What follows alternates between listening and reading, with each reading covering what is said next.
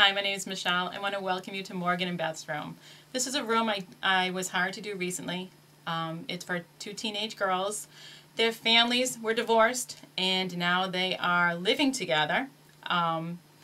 They hired me to come in and create a room for these two girls that would help them to adjust to their new living situations. This was Morgan's room. Morgan is now going to be sharing with Beth, who's going to be here on the weekends with her dad. So it's important that we create storage, that we make this a fun room and someplace where Beth can feel comfortable and Morgan can still have her space. I had a limited budget. I did this for $1,500 and I can't wait to show you what I did in here. When I was talking to the girls, it was very important, and it's always important with me when I'm designing a room, to find out what they're looking for. And these girls wanted bright. Morgan's favorite color is lime green. Beth likes blue. So we wanted to incorporate their two colors, but we also wanted something fun and something different. So we did these CDs, which was a very, very fun project. I did an inch trim up on top and the bottom. We painted this the lime green, and then the girls helped me glue these CDs in place.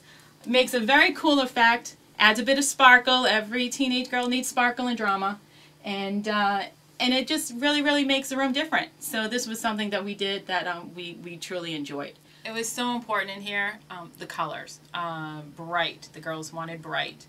So we gave them bright. We did the turquoise on the wall.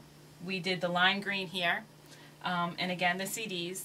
And then we brought that up with the darker blue and the lime green and the turquoise. The girls helped me with this project. This was a real fun project. We built a box out of wood, covered it with fabric and some batting, and the girls made circles. We stuck those on there, and it was a real fun project and a fun effect. We mimicked that on the floor with the circled rugs that I found for $2 each, and just again add some whimsy, add some fun to the room. This was Morgan's room first.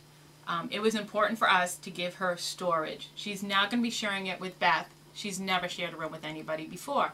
So it was very important for us to make sure that she didn't feel like she was being overwhelmed by this new family dynamic that was going on in her house. So we did give her storage. We gave her lots of storage. We got these 3 simple chests of drawers, lots of drawer space here. We put up this shelving unit.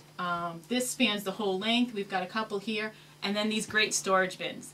These bins I came across in the colors of the room, came across at a local store, bought a whole bunch of these, and this gives her lots of extra storage here. She has her TV, she has her radio, and then if things get a little out of hand, her clothes, whatever, this gets a little messy, she can close this up with her drapes, and she's all set. We did have a tight budget to work with in this room, so we needed to find something innovative for our headboard, something that was different and creative. So we used dry erase boards. The girls love them. They write on them every day from what I understand. And they also told me that nobody's allowed to enter or exit the room without writing on the board. So I'm going to sign off on the board.